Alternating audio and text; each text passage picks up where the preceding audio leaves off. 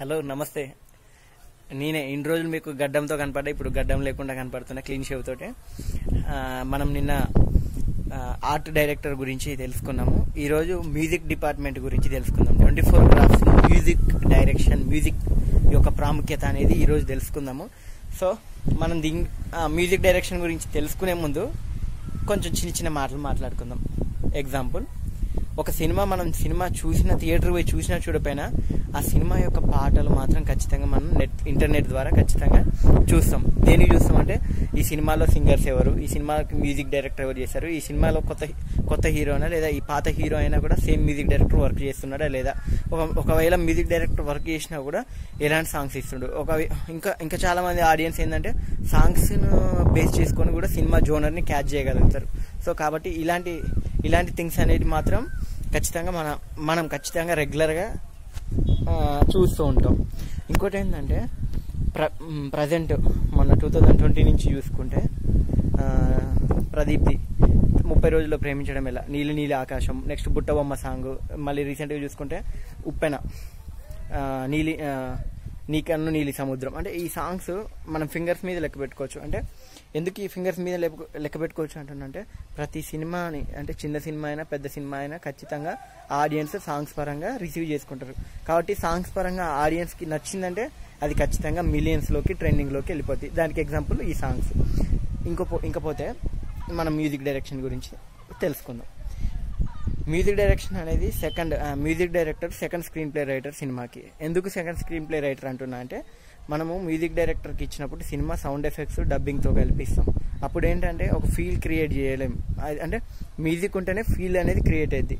So ఆ సీన్కి మనకి మ్యూజిక్ డైరెక్టర్కి మనం ఇచ్చిన ప్రోడక్ట్కి ఆయన ఫీల్ క్రియేట్ చేయాలి. ఎలా అంటే ఇప్పుడు మనం ఇచ్చిన సీన్ ఉంది, మనం జనరల్గా ఒక సీన్ కనుక చూసుకున్నట్లయితే మ్యూజిక్ ఆఫ్ చేసి ఆ సీన్ విజువల్స్ చూస్తే మనకు ఆ సీన్ ఎక్కదు. అదే మ్యూజిక్ ఆన్ చేసి చూస్తే మాత్రం ఖచ్చితంగా ఆ విజువల్ అనేది 100% మనకు వర్కౌట్ అవుతుంది. సో అంటే దీంట్లోనే మనకు ఆన్సర్ అర్థమైపోతుంది. సెకండ్ స్క్రీన్ ప్లే రైటర్ అని ఎందుకన్నా అంటే ఒక విజువల్ని మనకి ఖచ్చితంగా మనకి ఇక్కడ వరకు తీసుకెళ్ళాలి అంటే అది మ్యూజిక్ డైరెక్టర్ చేతిలోనే ఉంది. ఎందుకంటే ఒక సీను ల్యాగ్ ఉన్నా కూడా తన మ్యూజిక్తో లేపొచ్చు. మనం రీసెంట్గా వింటూ ఉంటాం, కెమెరా బాగుండాలి, మ్యూజిక్ బాగుండాలి, ఆటోమేటిక్గా సినిమా హిట్ అవుతుంది. ఎగ్జాంపుల్ అది కరెక్ట్ అనమాట. ఖచ్చితంగా అది కరెక్ట్. ఎందుకంటే చూడ్డానికి విజువల్గా బాగుండాలి, వినడానికి సౌండ్ బాగుండాలి. ఈ రెండు బాగుంటే ఆటోమేటిక్గా 50% అక్కడే మనం సక్సెస్ అయిపోయినట్టు సినిమా తీయడంలో. కాబట్టి ఖచ్చితంగా మనం సినిమా తీసేటప్పుడు బడ్జెట్ వెయిట్కైనా తక్కువ పెట్టుకోవచ్చు, కానీ మ్యూజిక్ మాత్రం మంచి బడ్జెట్ పెట్టుకోండి. ఎందుకంటే మ్యూజిక్లో ఏమేమి ఉంటాయి అనేది ఇప్పుడు చూసుకుందాం. మ్యూజిక్లో ఫస్ట్ మ్యూజిక్ డైరెక్టర్ ఏం చేస్తాడంటే ఫస్ట్ సాంగ్స్, మన సినిమాలో ఏం కంటెంట్, మనం తీసుకున్న కంటెంట్ ఏంటి, ఆ కంటెంట్కి తగ్గట్టు ఎలాంటి సాంగ్స్ కావాలి, ఒకవేళ అలా ఎలాంటి సాంగ్స్ తీసుకుంటే ఏ బడ్జెట్ ఇస్తున్నాం, ఏ బడ్జెట్ ఇస్తే ఎలాంటి సింగర్స్ తోటి పాటలు పాడించవచ్చు, ఎన్ని పాటలు పాడించుకోవచ్చు అనేది ఇది మన బడ్జెట్ని బట్టి ఉంటుంది మెయిన్. ఇకపోతే దీంట్లో 2 రకాలు ఉంటాయి. లైవ్ మ్యూజిక్ కంపోజింగ్ ఉంటుంది. లైవ్ మ్యూజిక్ కంపోజింగ్ ఏంటంటే కొన్ని మాస్ సాంగ్స్ ఉన్నా లేదా కొన్ని ఇన్స్ట్రుమెంటల్ సాంగ్స్గా, ఇన్స్ట్రుమెంట్ లైక్ గిటారు, షహేనా, ఇంకా డప్పు, డోలక్ ఇలాంటివి ఏవి కావాలన్నా కొన్ని ఏంటంటే లైవ్లో ఖచ్చితంగా వాళ్ళు ఒక ఫ్లూటిస్ట్నో లేకపోతే వాళ్ళంటే ప్లేయర్స్ని పిలిపించి ఖచ్చితంగా వాళ్ళు ప్లే చేపిస్తారు సాంగ్స్ని. సో ఇది కూడా బడ్జెట్ని డిపెండ్ అయ్యి ఉంటుంది. సో మనం తక్కువ బడ్జెట్లో ఏదో ఒక ₹1,00,000కి 4 పాటలు లేదా ₹1,00,000కి 2 పాటలు అనుకుంటే అది కరెక్ట్ కాదు. మంచి బడ్జెట్లో ఒక మంచి మ్యూజిక్ డైరెక్టర్ని చూసుకున్నప్పుడు ఇవన్నీ ముందే మాట్లాడుకొని ఉంచుకోవాలి. ఎందుకంటే ఒక మ్యూజిక్ కంపోజ్ చేసేటప్పుడు ఆయన కాంప్రమైజ్ అవ్వద్దు. ఆయన కూడా బెస్ట్ ఇవ్వడానికే ట్రై చేస్తాడు. ఆయన బెస్ట్ ఇస్తేనే ఆయనకు మంచి పేరు వస్తుంది అనే ఉద్దేశంతో ఆయన ఉంటాడు. కాబట్టి సో బేసిక్గా మనం ఒక మ్యూజిక్ డైరెక్టర్తో కాంటాక్ట్ అయినప్పుడు ఖచ్చితంగా మనం సాంగ్స్ కంపోజ్ చేసినప్పుడు లైవ్ ఇన్స్ట్రుమెంట్స్ ఏమైనా యూజ్ చేస్తున్నారా, నెక్స్ట్ సింగర్స్ని, ఫెమిలియర్ సింగర్స్ని ఏమైనా యూజ్ చేస్తున్నామా, మంచి స్టూడియోస్ తీసుకుంటున్నామా. ఒకవేళ మంచి స్టూడియోస్ తీసుకుంటే ఒక మంచి మిక్సింగ్ ఇంజనీరింగ్ ఉండాలి ఖచ్చితంగా. ఎందుకంటే సాంగ్కి కరెక్ట్ మిక్సింగ్ సౌండ్ ఇంజనీర్ కనుక లేకపోతే సాంగ్ అనేది వృధా అయిపోద్ది మనకి ఎంత చేసినా కూడా. సో ఇవన్నీ సాంగ్స్ పరంగా చూసుకోవాలి. ఇవన్నీ టెక్నికల్గా. నెక్స్ట్ ఆఫ్ స్క్రీన్లో చూసుకుంటే సాంగ్స్కి మంచి లిరిసిస్ట్ ఉండాలి. ఎందుకంటే మనం ఎంచుకున్న జోనర్కి ఆయన ఖచ్చితంగా మంచి లిరిక్స్ ఇవ్వాలి. ఆ లిరిక్స్ ఎలా ఉండాలి అంటే ప్రజెంట్ ట్రెండ్కి ఎట్లా ఉంటుంది అంటే ఇప్పుడు మనం చూసుకున్నట్టే చాలా సింపుల్ నీలి నీలి నీలి నీలి ఆకాశం లేదా నీ కన్ను నీలి సముద్రం అంటే ప్రాసను బాగా వాడుతున్నాం మనం ఇప్పుడున్న సాంగ్స్కి. కాబట్టి మంచి లిరిసిస్ట్ని వాడుకోవాలి. సో ఇవన్నీ అయిపోయాక మంచి స్టూడియో, ఇవన్నీ ఎవ్రీథింగ్, మంచి స్టూడియో, మంచి ప్రోగ్రామర్, మంచి సౌండ్ ఇంజనీర్, మంచి మ్యూజిక్ డైరెక్టర్, మంచి అందరూ మంచి మంచి మంచి వాళ్ళు అందరు సెట్ అయ్యాక ఖచ్చితంగా సాంగ్ ఒక మంచి మ్యూజిక్ కంపెనీ లైక్ మ్యాంగో అయినా, ఆదిత్య అయినా, లహరి అయినా, మధుర అయినా, సో ఇలాంటి మంచి లేబుల్ ఉన్న కంపెనీలలో మన సాంగ్ కనుక వెళ్తే ఖచ్చితంగా ఆటోమేటిక్గా ట్రెండింగ్లోకి వెళ్తుంది. ఇకపోతే సాంగ్కు తగ్గట్టు అంటే సాంగ్స్కి తగ్గట్టు బ్యాక్గ్రౌండ్ మ్యూజిక్ ఖచ్చితంగా అవసరం. ఇక్కడ బ్యాక్గ్రౌండ్ మ్యూజిక్ గురించి ఖచ్చితంగా ఎందుకు చెప్పుకోవాలంటే, ఇక్కడ మీ కింద చెప్పాను ఒక మ్యూజిక్ డైరెక్టర్ ఖచ్చితంగా సెకండ్ స్క్రీన్ ప్లే రైటర్ అని చెప్పాను. ఎందుకంటే సెకండ్ స్క్రీన్ ప్లే రైటర్ అంటే ఒక సీన్ని ఖచ్చితంగా విజువల్ పరంగా మనం అంటే డైరెక్టర్, కెమెరామెన్, ఎడిటర్ వీళ్ళు చూస్తే సౌండ్ పరంగా ఖచ్చితంగా హైప్ క్రియేట్ చేసేది మ్యూజిక్ డైరెక్టర్. ప్రాణం పోయాలి ఖచ్చితంగా చెప్పాలంటే సీన్కి ప్రాణం పోసేది మ్యూజిక్ డైరెక్టరే. సో ఇక్కడే సెకండ్ బ్యాక్గ్రౌండ్ మ్యూజిక్ అనేది సెకండ్ పార్ట్. మ్యూజిక్లో ఫస్ట్ పార్ట్ వచ్చేసి సాంగ్స్, సెకండ్ పార్ట్ వచ్చేసి బ్యాక్గ్రౌండ్ మ్యూజిక్. దీన్నే బ్యాక్గ్రౌండ్ మ్యూజిక్ని రీ రికార్డింగ్ అంటారు. ఓకే, ఈ రీ రికార్డింగ్ని రకరకాల మ్యూజిక్ డైరెక్టర్ రకరకాలుగా చేస్తారు. కొంతమంది ఏం చేస్తారంటే 15 minutes 0 to 15 minutes 15 minutes to 30 minutes ఇట్లా పార్ట్స్గా 2.5 hour మూవీని డివైడ్ చేసి దాన్ని జంబోస్ లెక్క డివైడ్ చేస్తారు. ఒక్కొక్క జంబోకి 0 to 15 minutes ఒక జంబో ఉంటుంది, లేదా దాన్ని కొంతమంది రీల్స్ అంటారు. సో ఇప్పుడు ఇక్కడ ఒక టాస్క్ అనమాట. చాలామంది ఏం చేస్తారంటే మ్యూజిక్ డైరెక్టర్ని సాంగ్స్కి ఒక మంచి మ్యూజిక్ డైరెక్టర్ని పెట్టుకుంటారు, తర్వాతకి బ్యాక్గ్రౌండ్ మ్యూజిక్కి వేరే అతను పెట్టుకుంటారు. సో ఇక్కడ చాలా ఇబ్బంది పడేది ఇక్కడే అనమాట. ఎందుకంటే ఆ సినిమా యొక్క సాంగ్స్, ఆ ఫీల్ అనేది ఆ మ్యూజిక్ డైరెక్టర్ తెలుసు. మనం తక్కువ బడ్జెట్లో ఏదో పోనీలే అని ఇంకొక అతన్ని పెట్టుకున్నాం అనుకో, ఆయనకి కరెక్ట్ ఫీల్ క్యాచ్ అవ్వలేదు. కాబట్టి ఇక్కడ కొంచెం ఇబ్బంది పడతాం. సో అందరూ క్యాచ్ అవ్వలేదని కాదు, కొంతమంది విషయంలో అట్లా అవుతుంది కాబట్టి చెప్తున్నా. సో ఇకపోతే ఈ బ్యాక్గ్రౌండ్ మ్యూజిక్లో సేమ్ మీకు ఇందాక చెప్పినట్టు లైవ్ ఇన్స్ట్రుమెంట్స్ ఖచ్చితంగా ఉంటాయి. నెక్స్ట్ కోరస్లు ఉంటాయి. మెయిన్ ఇవే కోరస్లు, లైవ్ ఇన్స్ట్రుమెంట్స్. తర్వాతకి మంచి ప్రోగ్రామర్ ఉండాలి. మ్యూజిక్ డైరెక్టర్లు అందరూ ప్రోగ్రామర్లు అవ్వరు. కొంతమంది ప్రోగ్రామింగ్ వచ్చిన వాళ్ళు ఉంటారు, కొంతమంది ప్రోగ్రామింగ్ రాని వాళ్ళు కూడా మ్యూజిక్ డైరెక్టర్లు ఉంటారు. ప్రోగ్రామింగ్ వస్తేనే మ్యూజిక్ డైరెక్టర్ అవుతాడని మాత్రం అట్లా అనుకోవద్దు.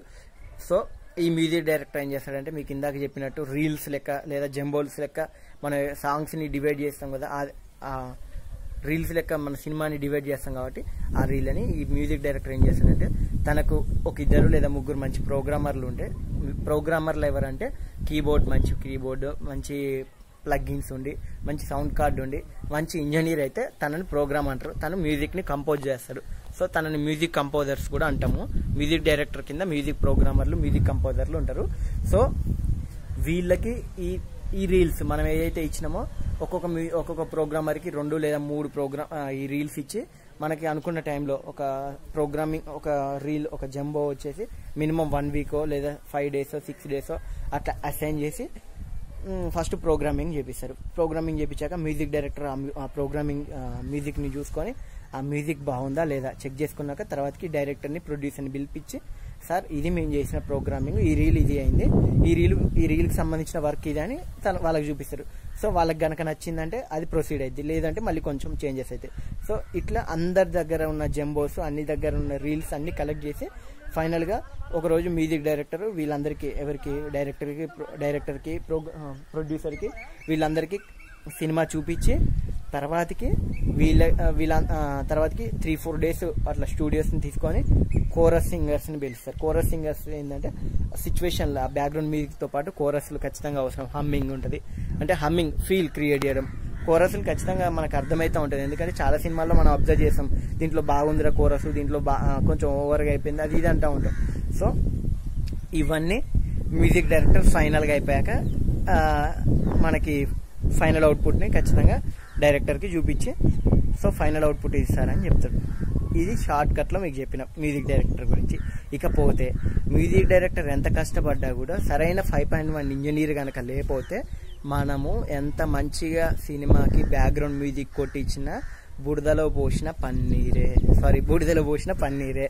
ఎందుకంటున్నా అంటే సరైన 5.1 ఇంజనీర్ కనుక లేకపోతే సినిమాకి మనం చేసిన మ్యూజిక్ని ఈ లెవెల్లో ఉన్నదాన్ని తన మిక్సింగ్ లెవెల్లోకి ఈ లెవెల్లోకి తీసుకెళ్తాడు. కానీ మంచి ఇంజనీర్ కనుక లేకపోతే ఈ లెవెల్లో ఉన్న బ్యాక్గ్రౌండ్ మ్యూజిక్నైనా సాంగ్స్నైనా ఈ లెవెల్కి వెళ్ళిపోద్ది. సో కాబట్టి దయచేసి సినిమా విషయంలో బ్యాక్గ్రౌండ్ మ్యూజిక్ నెక్స్ట్ సాంగ్స్ 5.1 అంటే సౌండింగ్ విషయంలో మాత్రం కాంప్రమైజ్ అవ్వకండి దయచేసి.